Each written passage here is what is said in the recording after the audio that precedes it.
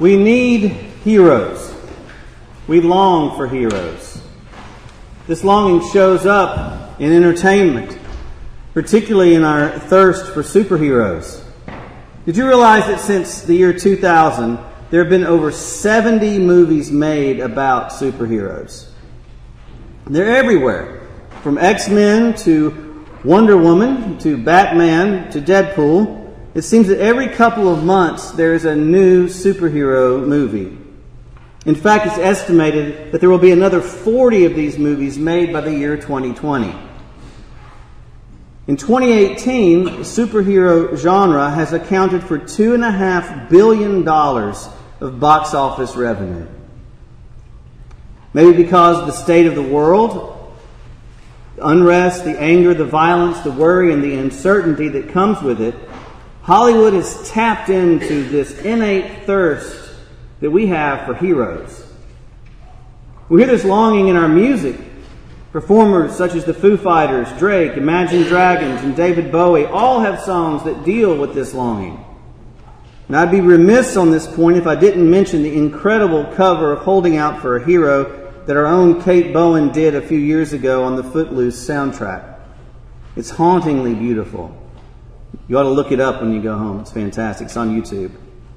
You can really hear the longing in her voice in that version of the song. We need heroes. We long for heroes, but it goes beyond the fantastical to the practical. We may not buy into the superhero idea too much, but we have heroes. Those we look up to and take inspiration from. If you were a basketball enthusiast in the mid to late 1990s, you may have taken Michael Jordan as your hero. If you were a hockey enthusiast in the mid-'80s through the late 90s, you may have viewed Wayne Gretzky as a hero. With more goals and assists than any other player, he's been called hockey's great one. We could go on, but the truth is, there is a part of us that looks for inspiration and motivation from those who have done what we long to do. As kids, didn't we want to be heroes? I remember very clearly the scene in the original Star Wars movie where Luke Skywalker and Princess Leia are stranded on that bridge that they can't get across because they can't operate the bridge anymore. He has to throw his grappling hook up into the pipes above and swing across. I played that out with a jump rope and on a tree branch in my backyard more times than I can count. Part of it was I think I wanted a peck on the cheek from Princess Leia like he got. As we grow older, our heroes change, but we still seek them out. We may find our heroes are writers or business people or performers or trendsetters, but here's the rub. We find heroes for things that are important to us, things that we value. If you don't like basketball, you're not going to care much about Michael Jordan. If you don't care about hockey, then Wayne Gretzky won't matter much to you. We find heroes for the things that matter to us. So, why don't we revere the heroes of our faith more? All Saints' Day, which is November 1st, and which we celebrate today, is an opportunity to do this. It is an invitation to survey the landscape of Christian history and to give thanks and look once again at the heroes of our faith and find in them inspiration, instruction, and strength. Because, friends, the best heroes are the ones who not only demonstrate greatness, but they call out the greatness in us. They not only forge a path, they call others to walk that path with them. And the saints of the church do just that. So what I'd like to do this morning is look at some of the lessons of the saints. As I go through this list, I'd like to highlight that none of these things are completely self-generated. We do have a part to play. But these are the things the Holy Spirit wants to do in our lives. These three characteristics of the saints are not just for spiritual supermen and women, but for the entire people of God. Our goal is to cooperate with our Lord, build space in our hearts and minds, and dare I say in our daily routines, for the Lord to grow these characteristics in our own lives. The first and one of the most demonstrated characteristics of the saints is devotion. They were fiercely devoted to the cause of Christ, to the message of the gospel. Devotion is defined as love, loyalty, or enthusiasm for a person, activity, or cause. In Acts 2:42, we read that the early Christians had devoted themselves to the apostles' teaching and the fellowship and the breaking of the bread and the prayers. It wasn't just an occasional thing. It wasn't an on-again, off-again commitment. It was a constant in their lives. Let's consider St. Francis as our example here. Many, if not most people, only view Francis as one who loved animals. I mean, he's like the patron saint of bird feeders and bird baths. And it's such a shame because there's so much more to Francis's story than that.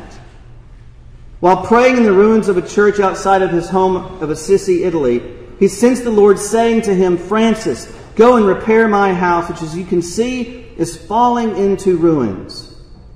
And he took this literally and began begging for stones in the nearby town to help rebuild that small church of San Damiano. And over the course of 2 years, largely by himself, he did just that. Stone by stone, he repaired that church. He wasn't deterred by his father's anger or the disdain of the townsfolk. And eventually he began to understand that the call of God was larger than that little church at San Damiano and extended to the larger church. And through the order that now bears his name, the Franciscans, he was able to do immense good for the larger church and help others increase their own devotion to Christ. In our day like his, we need a resurgence of devotion. We need a review of our priorities, particularly those of our faith. If we wanted to play basketball like Jordan, we would need to practice like Jordan and be as devoted as he was. The same is true of our faith. In 1 Corinthians 1:2, St. Paul addresses the church by saying, "To the church of God that is in Corinth, to those sanctified in Christ Jesus, called to be saints." He reminds them and us of our calling. We need to renew our devotion to that call if we're going to answer that call. What flows then from devotion is discipline. In fact, devotion is expressed in discipline. Let's go back to Jordan. He was devoted to his game. That devotion showed in his discipline of practice and working out, which often went on for 7 hours a day. Countless shots on the basketball court. Countless time in the gym. If we are serious about our devotion to our faith, then it should show in our devotion, our discipline, and dedication to it. Where are we with our prayers? Where are we with our study, with service, with worship? Do we do those things only when we feel like it, when we perceive we have time? Sadly, that is the case for many North American Christians. A growth in devotion leads to a growth in discipline, and a lack of devotion leads to a lack of discipline. We pray not because we feel like it all the time, but because we are devoted to Christ.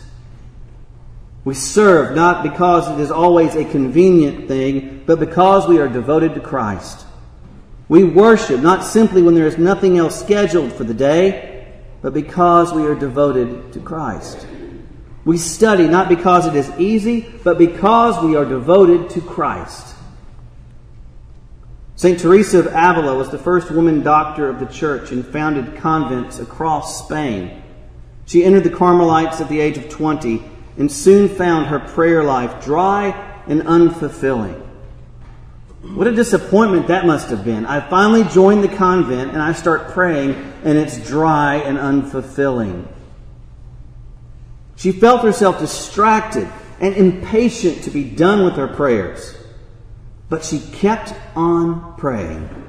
She kept on studying. She did this for 20 years. And in her journals, she says that this feeling finally lifted at age 40. After some time studying Augustine, she found her prayer life more rewarding and easier to accomplish. Her devotion prompted her discipline, and she found the reward of her faith. Finally, the lives of the saints show us that devotion and discipline lead to daring And what I mean by that is devotion and discipline empowered by the Holy Spirit are the raw material for us to live the lives we are called to live. And I believe a Christian life, authentically lived, is one of daring, of courage, of vision, and adventure. Consider what St. Paul says in Ephesians 3:20 when he says that God is able to do far more abundantly than all that we can ask or think according to the power that is at work within us. I believe we vastly underestimate what God wants to do in our lives and through us in our church and in our community. My thoughts on devotion, discipline, and daring were really brought to the surface when we took our youth group to the Shrine of the Most Blessed Sacrament last month. If you don't know what this is a convent and a place of pilgrimage located in North Alabama. You've probably seen the sign as you've gone down I-65. It's dedicated to Jesus and draws visitors from around the country. It's dedicated not only to Jesus specifically, but as he comes to us in the Eucharist. But it all began with the devotion, discipline, and daring of one nun, Mother Angelica. And I want you to hear her story. In 1995, Mother Angelica was traveling in South America on business for EWTN, the Catholic television network. They were trying to plan and implement a Spanish television network like the one here in Latin America, where so many Christians were losing their faith. So Mother traveled with two of the nuns to ask the support of the bishops. Colombia was among the countries that she visited on this trip. In Bogota, a priest, Father Juan Pablo Rodriguez, brought Mother and the nuns to the sanctuary of the Divine Infant Jesus to attend Mass. And after Mass, the priest took them to a small shrine where there was a statue of the child Jesus. And she stood there praying for a while. And suddenly she sensed the Lord speaking to her. He said, "Build me a temple, and I will bless those who help you." She wasn't sure what it meant exactly. She wasn't sure what was to be done, but she persevered. After coming home from the trip, Mother Angelica shared this story with the nuns, and at once they began to look for land. And Paul's right there. That's confidence in God right there. They're not sure what to do next, but they started looking for land immediately. They didn't have the money to pay for it, but they started looking for land. And after several months of searching, they came to Hampsville, Alabama, just north of Birmingham. The property is an isolated piece of farmland, almost completely surrounded by a river. And from the very first moment she set foot on the land, she said she felt the presence of God very strongly.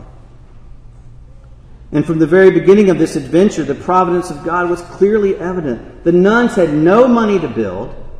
They never tried to raise funds for the cause, but simply trusted in the divine providence of God. It was totally the project of the convent. The Lord manifested his loving providence by inspiring 5 families to financially assist with the initial building of the shrine. And each family requested their donations be anonymous. This holy place is a miracle of God's divine providence and the devotion, discipline, and daring of one nun.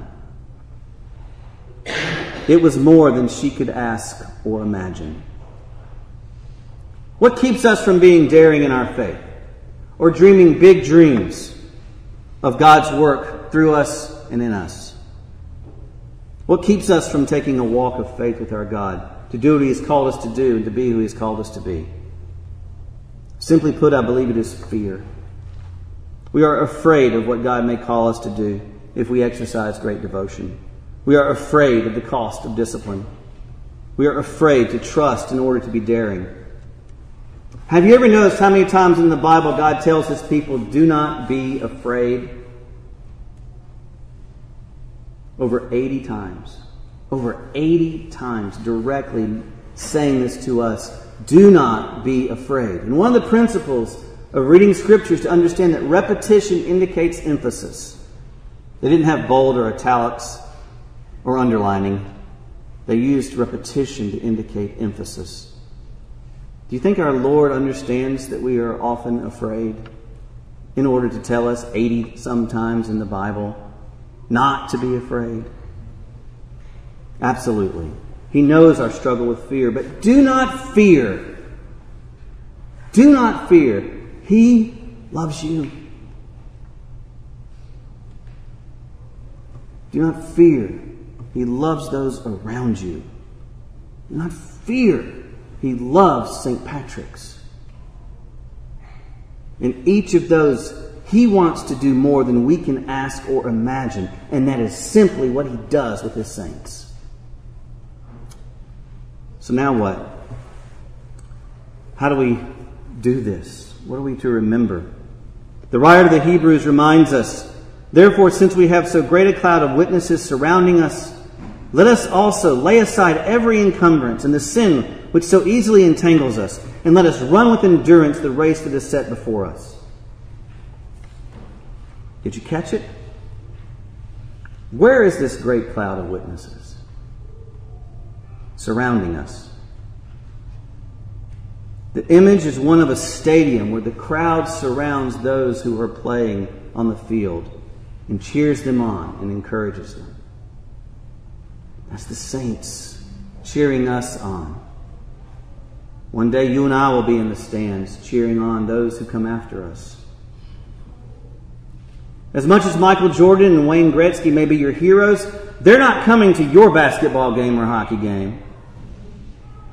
But the saints, they surround you and I, cheer us on and encourage us, and are examples for us.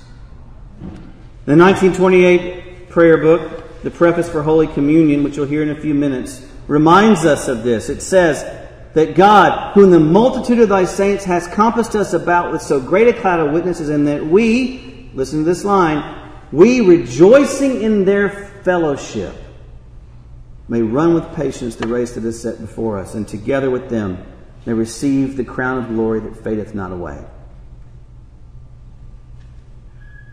Their fellowship.